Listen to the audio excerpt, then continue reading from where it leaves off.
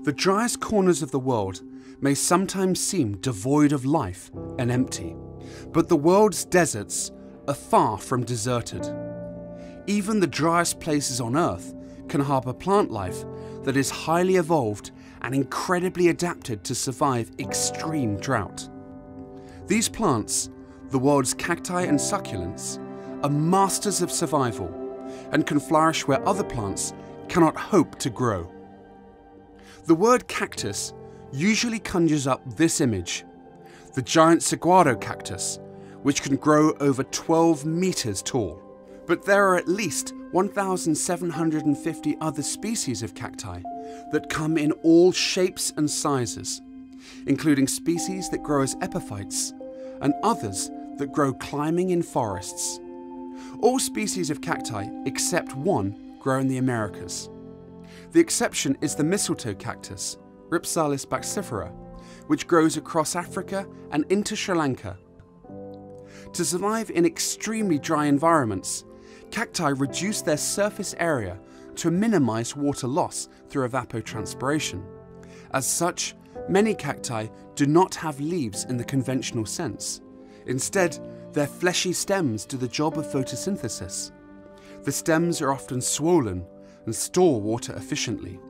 By being so much more water efficient than regular plants, helps cacti survive extreme drought. They come in all shapes and sizes. Many are column-shaped, or barrel-shaped, or spherical. Cacti actively defend the precious waters which they store, for many desert herbivores would love to make a meal of them. Many cacti, as well as many other groups of succulents, are defended with ferocious spines. These spines can be extremely variable. Some are rigid and robust, others are as fine as needles, while yet others are woolly and irritant, or hidden amongst woolly fibres. Some cacti are so heavily defended that it's hard to imagine any animal being able to overcome the spines. Not all cacti have ferocious spines. Some are spineless and others have soft spines. This one is called the monkey's tail cactus, and its spines are as soft as hair, so you can stroke it just like you would a monkey's tail. Since desert environments often have few pollinators, many cacti produce stunning flowers to attract the few insects that are present. And they can come in every colour of the rainbow. A few cacti produce delicious edible fruit, such as the dragon fruit, which is cultivated across the tropics. Although cacti almost exclusively occur in the Americas, there are countless similar but unrelated groups of plants that are also adapted to survive in dry conditions. Many such plants also have swollen stems that store water. These succulent plants come in an even greater range of shapes, colours and sizes than cacti.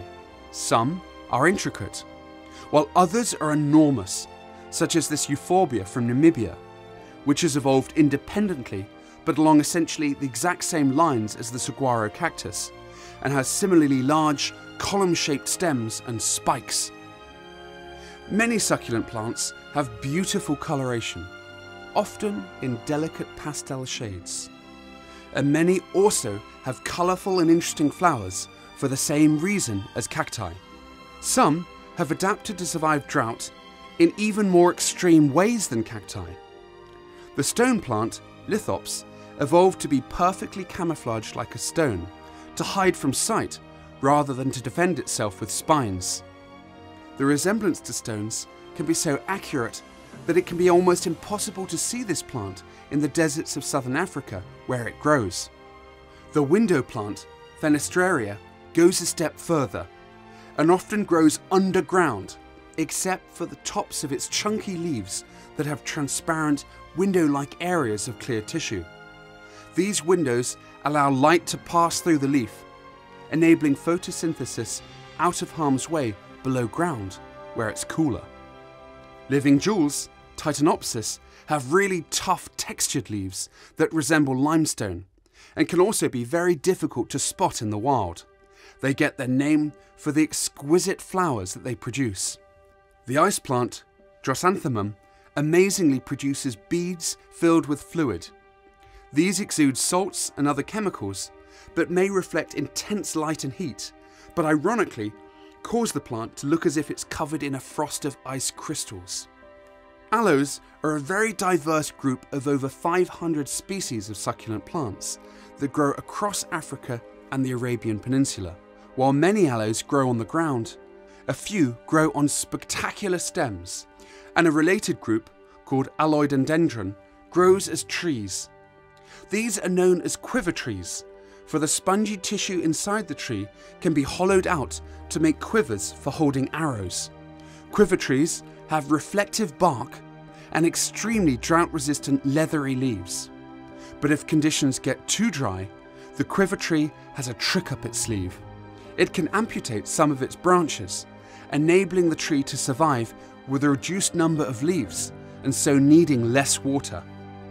In arid parts of southern Madagascar, hundreds of drought-adapted plant species grow together to form unique spiny forests made up of Aloadia trees, Pachypodiums and Kalanchoe. These stunning forests are surprisingly diverse in plant and animal life. Within this unique ecosystem are ancient baobab trees that can be thousands of years old. Because they're so hardy, many cacti and succulents are easy to cultivate, and horticulturalists have been growing them for hundreds of years. Hundreds of millions are sold every year across the world. Out of this vast quantity that is produced, every now and then, a mutant appears with unusual traits. There are many rare mutant forms of cacti in culture, and these can actually be some of the most highly treasured and highly valued of all. This one here has developed this weird growth form where the head twists as the cactus grows upwards, and that has created this strange spiral pattern of growth.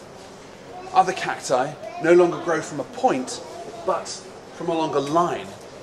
These so-called crestate forms grow with these weird flanges and these weird lobes that develop as the cactus grows. And you can pot these in pots shaped just like heads, and the cactus then perfectly looks like a brain, so you can freak people out with the brain-shaped cactus.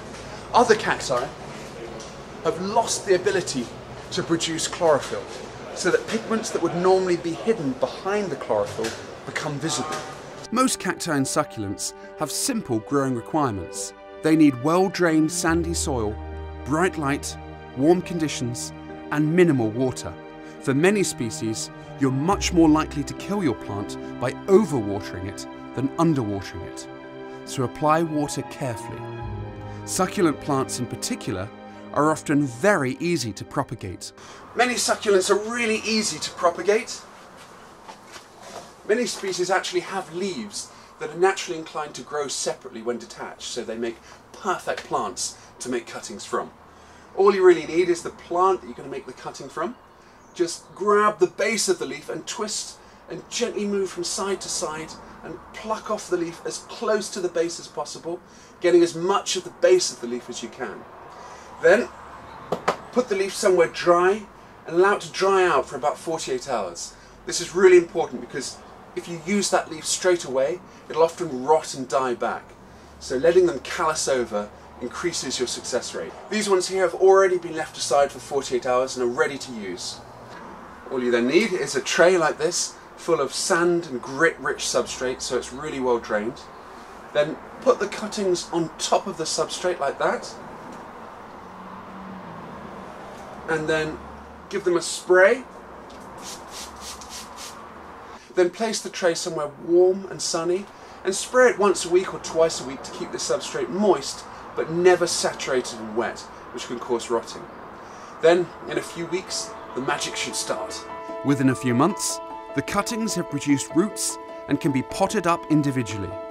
Through propagation, stunning displays of cacti and succulents can be assembled. And many species can even be grown outside during summer months in temperate countries. So, why not try growing cacti and succulents for yourself? Good luck and happy growing!